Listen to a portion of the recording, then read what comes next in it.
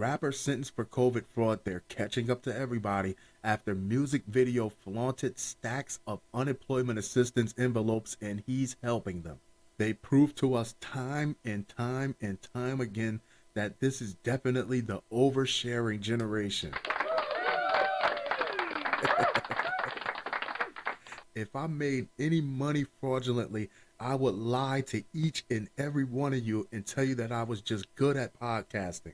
You would not hear me bragging about how I took money away from a starving family. Tennessee rapper Fontrell Antonio Baines. The studio charges by the hour. You can't say that too many times on a track. AKA Nuke Bizzle.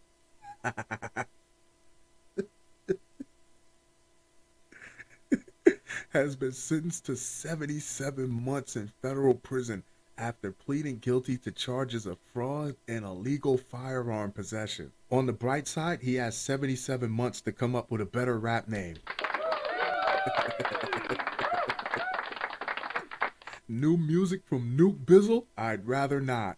Baines is a cool rap name, and his real name was arrested after he bragged about obtaining fraudulent COVID-19 unemployment benefits in a YouTube music video, just telling the algorithm everything. Baines defrauded COVID-19 relief programs to obtain unemployment benefits administered by the EDD in the name of third parties, including identity theft victims, the Department of Justice said in a press statement. EDD means Employment Development Department. It does not mean erectile dysfunction. Get your mind out of the gutter.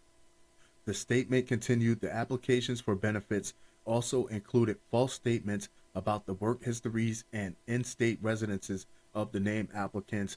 The main problem was they got slammed with so many applications, there was no way for them to properly vet them all, so a lot of them just slipped through the cracks. In the 2020 song called EDD, after California's Employment Development Department, Baines says, I done got rich off of EDD. Just tell the world. I got a shout out to Donald Trump. I just might spite me a lump sum, the rapper says in one verse. Just Grammy nomination material. Actual losses for the EDD and U.S. Treasury Department for Baines' scheming totaled nearly $705,000. Las Vegas, I would have took that money and scampered. You wouldn't have heard nothing out of me.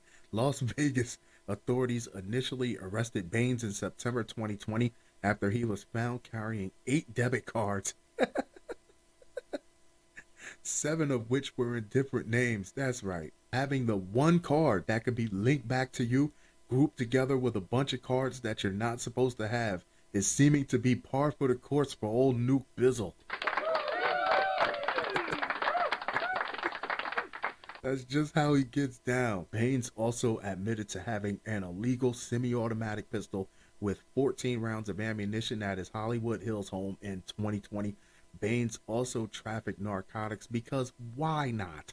The DOJ said on January 31st, 2020 at Memphis International Airport, Baines attempted to check a bag containing various controlled substances because why? Including oxycodone, promethazine with codeine, alprazolam, and more than 7 pounds of marijuana. Baines has been held in federal custody since being arrested by federal officials in October 2020.